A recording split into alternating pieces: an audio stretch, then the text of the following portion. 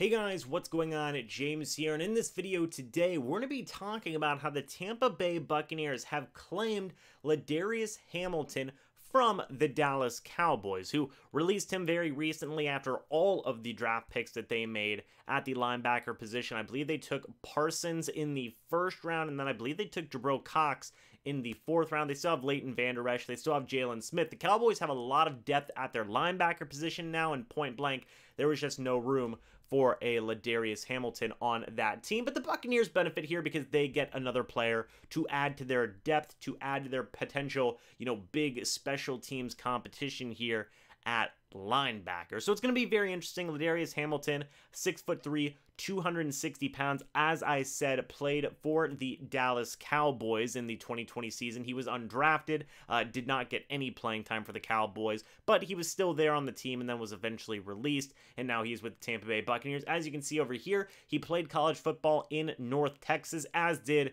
Jalen Darden, as did Nate Brooks. So a lot of North Texas talent there, and he's still incredibly young, 23 years old. So it's essentially like another undrafted free agent signing for the Tampa Bay Buccaneers, but the added benefit of getting a guy who is at least knows the NFL environment, for a year, which is pretty good starting point, in my opinion, for a guy who's 23 years old coming on to his second team. It's good that he has that experience under his belt as to how to act like an NFL player, the ins and outs of setting up a schedule and being where he needs to be on good times, and just all the logistics with those sort of things. It might not sound like a big deal, but it can be a big deal. And overall, good size. I'm not sure where LADARIUS Hamilton is going to be marked at. I believe he is tied for 6th most sacks in North Texas history. I believe 16 or 17. Thank you to the boys over at Pewter Report for that little nugget. And it's going to be interesting to see, is LADARIUS Hamilton going to be an edge defender? Is he going to be a middle linebacker and compete with guys like Grant Stewart, who is going to kind of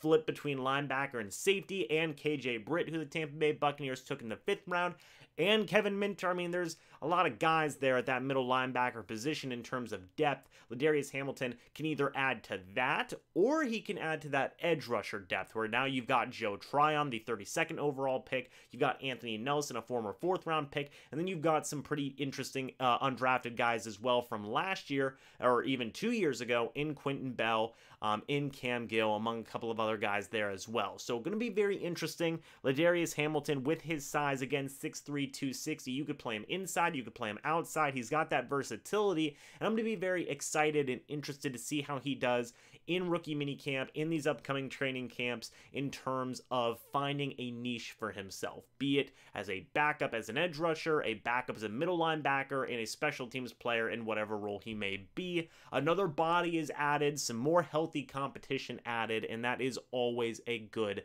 thing. But what do you guys think about the LADARIUS Hamilton signing? Let me know down in the comment section below. Thank you guys so much for watching this video. Hope you all enjoyed, and I will see you all in the next video or the next live stream. But until then, and as always, guys, goodbye for now, and go Bucs.